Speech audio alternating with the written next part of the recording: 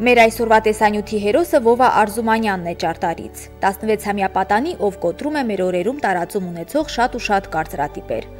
Ասում եք, մայրաքաղաքից հեռու ապրողները ժամանակն արդյունավետ օգտագործելու հնարավորություն չունեն, Վովան կպատմի ձեզ Ճարտարի եկեղեցուն կից երիտասարդաց միության մասին։ Ասում եք, երիտասարդներն ու պատանիները գրիչ բռնել չգիտեն, Վովան ցույց կտա իր հեղինակած գիրքը։ Ասում եք, նրանց հետաքրքրությունների շրջանակը համացանցով է սահմանափակվում, ահա մեր տեսանյութի հերոսի ձեռքի աշխատանքները։ Երկար կարելի է թվարկել, սակայն ամեն ինչի մասին խոսենք հերթականությամբ։ Ստեղծագործել սկսել եմ դեռ մանկուց 4-րդ դասարանից, սկզբից թղթակցել եմ լուսակ մանկապատանեկան թերթին, այնուհետև արդեն 8-րդ, 9-րդ դասարաններից սկսել եմ ստեղծագործել եւ թղթակցել շրջանային թերթերին,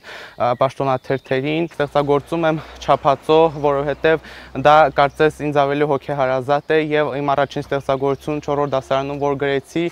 Ճարտարի բարձունքում գտնվող Ղեղիշե վանքի մասին էր ստեղծագործությունը, որը շուտով նաև երգի է վերածվելու։ Վովան Ճարտարում չի ծնվել, նա իր մանկությունն է այստեղ անցկացրել, սակայն Ճարտարի մասին նրա ամենաջերմ հուշերը տատիկի, Արցախում հայտնի բժշկուհի Խալիսա Արզումանյանի հետ են կապված։ Վովան ամեն անգամ կարոտով ու երանությամբ է հիշում այն օրերը, երբ սիրառատ Խալիսա տատիկը միշտ բարի խոսքով ու իմաստուն խրատներով իր կողքին էր։ 2018 թվականի մայիսին, երբ կորցրեցի տատիկիս, ով վաստակաշատ եւ վաստակավոր բժիշկ է Արցախում, ես ցանկացա, որպեսզի մի գիրք նվիրեմ նրա հիշատակին եւ նրա հիշատակը միշտ վառ մնա բոլորի հուշերում, այդ իսկ պատճառով էլ իմ գիրքը գրեցի, հենց վերնագրեցի Ճերմակ կարոտ, Ճերմակը նրա պարզությունն էր, ես նկատի ունեի նաեւ նրա ճերմակ մազերը, իսկ կարոտը այն անծիր կարոտն է, որը մինչև հիմա ես զգում եմ եւ գրքից հենց շապիկին էլ ես տեղադրեցի մեր բերդը, որի ստորոտում էլ թաղված է տատս։ Այսպես կարճ ժամանակ անց ծնվեց Ճերմակ կարոտ վերտառության բանաստեղծությունների ժողովածուն, որտեղ ներառված են տատիկին, հայրենիքին ու ժողովրդին նվիրված ստեղծագործություններ։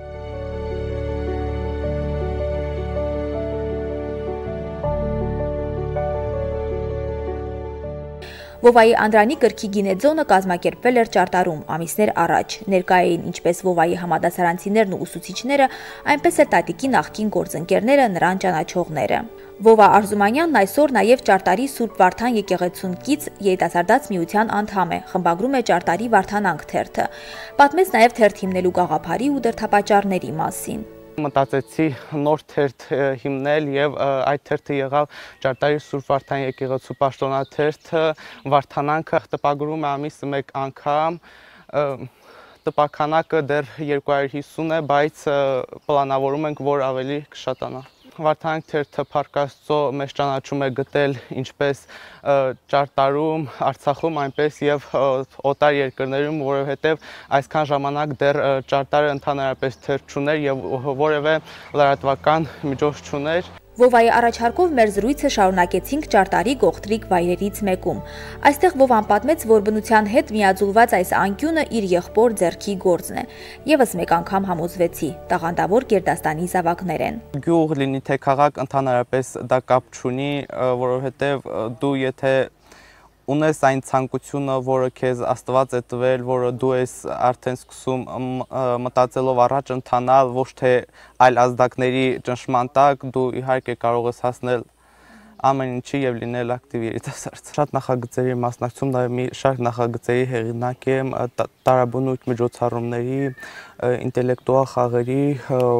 որոնք կազմակերպում եմ, որպեսզի երիտասարդությունը ավելի ակտիվ լինեն։ Դրանցից մեկը օրինակ Վարդանի սերունդի երիտասարդաց միությունն է, որտեղ մենք ծավալում ենք բարեգործական ծրագրեր, ինչպես նաեւ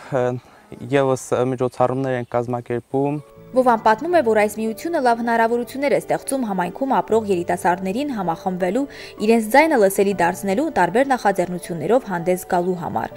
Վովան խոսելով իր առաջիկա ծրագրերից մեկի մասին, պատմեց մի նախաձեռնության մասին, որի նպատակն է Արցախում ապրող եւ ստեղծագործող երիտասարդների ու պատանիների ձայնն ավելի լսելի ու խոսքը հասարակությանը հասու դարձնելը։ Այս նախաձեռնությունը ծնվել է իմ մտքում, որ Արցախում կազմակերպենք երիտասարդ ստեղծագործողների սեմինար քննարկում, որը հարթակ կհանդիսանա, որպեսզի բոլոր ստեղծագործողները իրենց ստեղծագործությունները կարողանան ներկայացնել հանրությանը, դրա համար մեզ օգնության կհասնեն ինչպես սոցցանցերը, այնպես եւ թերթերը եւ լրատվամիջոցները, եւ նրանք կկարողանան որոշակի ճանաչում ձեռք բերել ընթերցողների կողմից, ինչու՞ չէ նաեւ սերվայելել։ Վովա Արզումանյանի հետ երկար զրուցեցինք ամենատարբեր թեմաներով։ Հասկացա, որ նա այն պատանիներից է, ում հետ խոսելու թեմա չես փնտրում։ Նրա հետ ամեն ինչի մասին կարելի է զրուցել, քննարկել, կարծիք լսել։ Երաժշտության մասին խոսես, բարձվում է Վովան նաեւ դաշնամուր է նվագում։ Արվեստի մասին խոսես, նա ձեռքի աշխատանքներ է պատրաստում։ Գրականության մասին դարձյալ հետաքրքիր է։ Մասնակցում եմ տարբեր մրցույթների, ինչպես Արցախի հանրապետություն, այնպես եւ հանրապետությունից դուրս, մասնակցել եմ առարկայական օլիմպիադաներին արդեն 3-րդ տարին եւ գրանցել եմ մի շարք հաջողություններ, ինչպես նաեւ մասնակցել եմ ստեղծագործական շարադրությունների մրցույթին արդեն 2-րդ տարին է, եւս նվաճել եմ առաջնակարգ տեղեր 2 տարի շարունակ, ինչպես հանրապետություն, այնպես եւ շրջանային մրցույթներում։ Ազատ ժամանակ զբաղվում եմ ձեռքի աշխատանքներ եմ անում, այսինքն սիրում եմ դիզայնը, մի շարք ձեռքի աշխատանքներ եմ պատրաստում, որ ներկայացնում եմ տարբեր փառատոներում, որտեղ դրանք եւ ցուցադրվում են եւ վաճառվում են, նաեւ անհատական պատվերներով ենք պատրաստում եւ ես ստեղծագործում եմ այդ կոմպոզիցիաները ոչ թե համացանցից եմ օգտվում, այլ ստեղծագործում եմ օրվա տարբեր ժամերի եւ հիմնականում դպրոցում հենց բացի ամառային արձակուրդներից դպրոցում եմ ստեղծագործում, դասերի ժամանակ երբ արդեն նոթատետս բացում եմ, դասի ժամանակ եւ սկսում եմ գրի առնել մտքիս եկած տողերը, իսկույն կամ ուսուցիչները կամ համադասարանցիները ասում են էլի Վովայի մուսան եկել է եւ իհարկե ցանկանում են այդ ստեղծագործությունը, որը գրում եմ այդ պահին, ընթերցում են եւ իհարկե ասում են ես ինչ լավ է ստացվել։ Նաեւ ես տպավորվելով նկարներով գրում եմ ստեղծագործություններ, դրանցից առաջինը եղավ հենց Լավրենտ Ղալայանի նկարների վրա հիմնված ստեղծագործությունները, որտեղ հենց առաջին քառատողում էլ ասում է նկարներն են խոսում, պայծառ ժպտում կրկին, ու գույների մեջ հոց կյանք է նորից առնում, նկարներն են խոսում, ու որ ձինը ձեռքին, նկարիչ անխոս ժամանակն է հյուսում։ Վովայի հետ ծանոթանալով բարձեցի նաև, որ իմ ապագա գոլեգայի հետ եմ զրուցում։ Նա խոստովանեց, իր ապագա մասնագիտությունն արդեն որոշված է, ընտրել է լրագրությունը։ Դեռ մանկուց տարբեր մասնագիտություններ է երազում դառնալ, բայց արդեն ինչքան հասունանում ես, այնքան հասկանում ես, թե որն է քեզ համար նախատեսված եւ ինչպես ասում են, պետք է մասնագիտությունը քեզ ընտրի, ոչ թե դու մասնագիտությանը, եւ ես իմ ամբողջ կյանքը տեսնում եմ միայն լրագրության մեջ եւ ստեղծագործ կյանքում։ Ես ուրիշ տեղի մեջ չեմ պատկերացնում։ Ես արդեն որոշել եմ, որ դպրոցն ավարտելուն պես կգնամ եւ կսովորեմ լրագրություն։ Ասեմ, որ հիմա ինչպես գրականության անգին զարդերից մեկը Ավետիք Իսահակյանն ասում, մարդ չպետք է մտածի աշխարհից բան տանելու մասին, այլ աշխարհում բան թողնելու մասին, մնացածը ունայնություն է։ Ես հենց այս մտքով էլ առաջնորդվում եմ եւ բոլորն էլ պետք է առաջնորդվեն այս մտքով, որովհետեւ մեզ տվել է կյանք, որը պետք է մենք օգտագործենք ոչ թե վնաս հասցնելու մեր շրջակայքին, վնաս հասցնելու ժողովրդին, այլ պետք է օգուտ բերենք բոլորին մեր գործունեությամբ։ Վովան պատրաստվում է ուսումը շարունակել Արցախում։ Այստեղ էլ կմնա ու կաշխատի որպես լրագրող, քանի որ չի պատկերացնում իր կյանքն առանց գրիչի, ոչ էլ Արցախից հեռու։ Ես ինձ ոչ միայն ճարտարեցի եմ զգում, այլ ես զգում եմ որպես արցախցի,